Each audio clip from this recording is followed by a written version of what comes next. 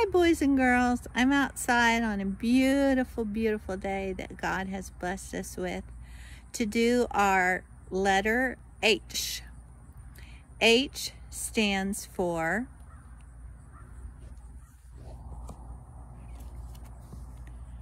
Hallowed Heavenly Father.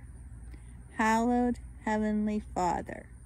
And the reason I put this on a hand is also because hand starts with H, but because when we hallow something, we consider it very special, holy. When Abraham Lincoln did his speech about the soldiers who died in the Civil War at the Battle of Gettysburg, he talked about the ground being hallowed because there were so many bodies that were buried there from that battle. And it was a sacred or holy place. So holy is a synonym for the word hallowed. It means lifted up, set apart from anything that we can fathom, sacred, awed, respected. And where we hear this word from Jesus is when his disciples ask him, Lord, teach us to pray. And Jesus taught them to pray using the Lord's Prayer. It's called, that's what we call it. That's not what he called it, but that's what we call it. And we're going to go through the Lord's Prayer, and I'm going to have a little object to help you remember each part of the Lord's Prayer, okay? It starts, Our Father who art in heaven, hallowed be your name. So think of royalty, okay? Think of royalty, how we hold them in honor, how we hold them up. Hallowed be your name. Your kingdom come. Your kingdom come. Again, kingdom, but the kingdom we're talking about is God's church, us, his family. Your kingdom come, your will be done on earth as it is in heaven. See the beautiful sky? Give us this day our daily bread. So help us not to worry about what we're going to have tomorrow or the next day. Give us this day our daily bread, and forgive us our trespasses. Forgive us. Help us to have a heart as we forgive those who trespass or sin. Another word for trespass is sin against us. And lead us not into temptation. So help our hearts to not be led into temptation, but deliver us from the evil one.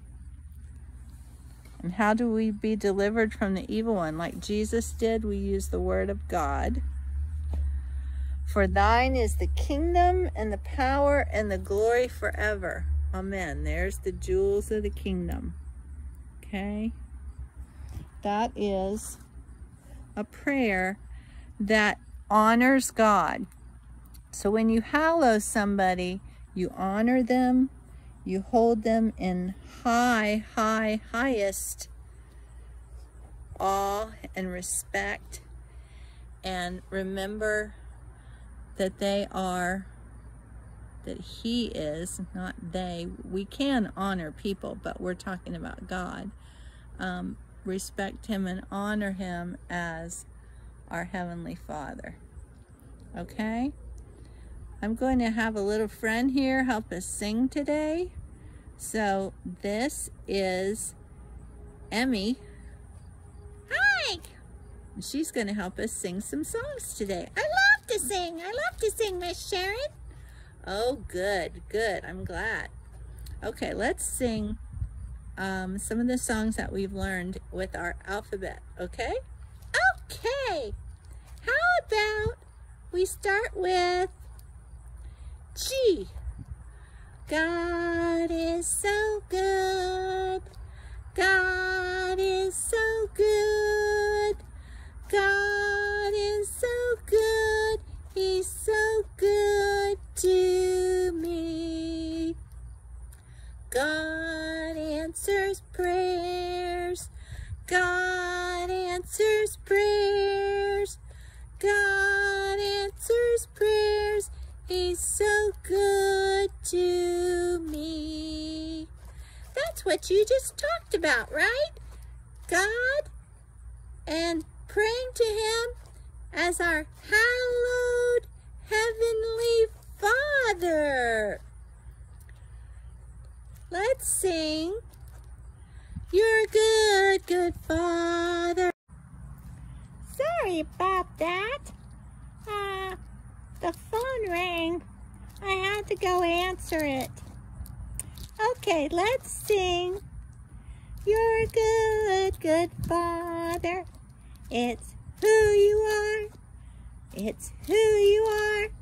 It's who you are. And I'm loved by you. It's who I am. It's who I am. It's who I am. You're a good, good Father. He's a faithful Father, right?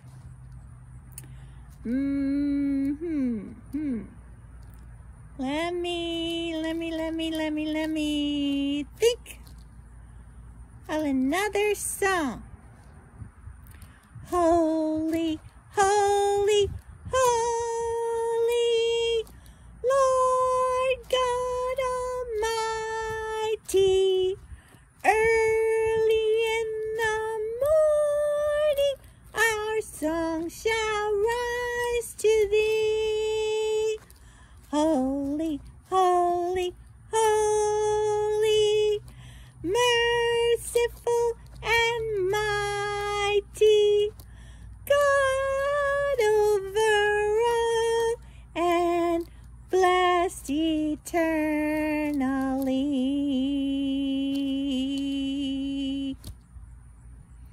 Whew! That was a harder one. How about God is our deliverer, deliverer, deliverer. God is our deliverer. He sets us free. Okay, I gotta go now. Bye. Hallowed Heavenly Father. Another thing that we can think about when we think about Him being a hallowed Heavenly Father is looking at the 10 Commandments in the Old Testament and what God said about how we are to be with Him. Let me read to you the first 3 verses of Exodus chapter 20, and then I'm going to skip over to verse 5, I think it is. I'm the Lord your God who brought you out of Egypt, out of the land of bondage and the house of slavery. You shall have no other gods before me. That's a way to hallow our Heavenly Father. You shall not make for yourself a carved image of any likeness of anything in heaven above or the earth beneath. You shall not bow down to them or worship them. I am the Lord your God. Okay, let me turn my page here. This is verse 7. You shall not take the name of the Lord your God in vain, for the Lord will not hold him guiltless who takes his name in vain. What does that mean? That's a way to hallow God, is not to use his name in a way that's just slang or even cursing, or you don't even think about it. You just say, oh, and you say his name, and you're not really even thinking about it. The only time that we should be, or not the only time, but always when we are thinking of God, it should be to hold up his name and hallow him and be praising him and thanking him. So we don't want to take his name in vain or not thinking about it seriously like we should think about it. And that's another reason I put the Hallowed Heavenly Father on a hand, is because think about lifting our hands to him and saying, you are so wonderful, God, and we hallow you and we praise your wonderful and awesome name. Have a great day. Next time, I and Jay.